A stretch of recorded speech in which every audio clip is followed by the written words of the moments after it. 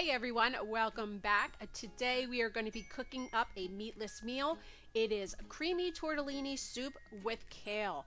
It is so delicious and I can't wait to share the recipe with you.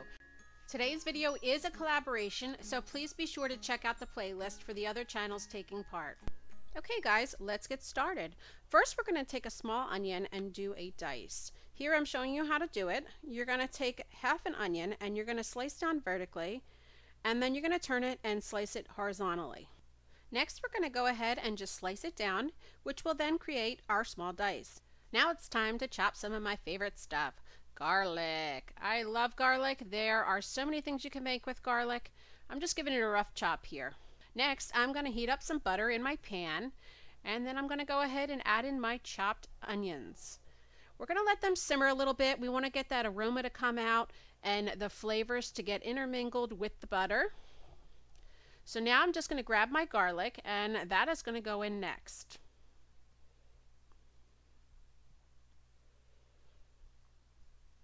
Okay, so we're just going to give that a little bit of a mix. Get it from the edges so that it all can get cooked.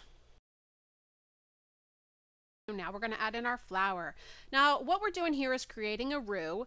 A roux is a mixture of flour and butter, and that helps to thicken the broth or anything that you want to make. So it could be a cream soup or a sauce, and you would usually start with this. So now I've gone ahead and let my roux cook a little bit. I'm going to go add my crushed tomatoes in. Give it a little bit of a stir, combine it all. Next I'm going to add in my beef stock. Now I like to reuse the cans so that when I add the water to the can, it helps get out the tomato product that is left in the can, and then also my beef stock mix. Now I'm going to add in the remainder of the water that is needed for the soup, and I'm going to add in some Italian seasoning.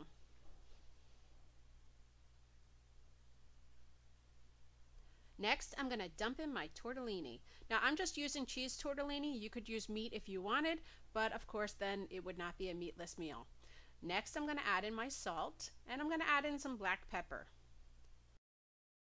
So now I'm just mixing it all together, and next we're going to bring it to a boil. That way, all the tortellini can get cooked up and the flavor get infused inside them. Now we're going to add in our frozen kale. You can add in spinach or any other kind of vegetables that you like in yours. This soup is very versatile like that. Next we're going to add in heavy whipping cream. This will give it a nice creamy taste.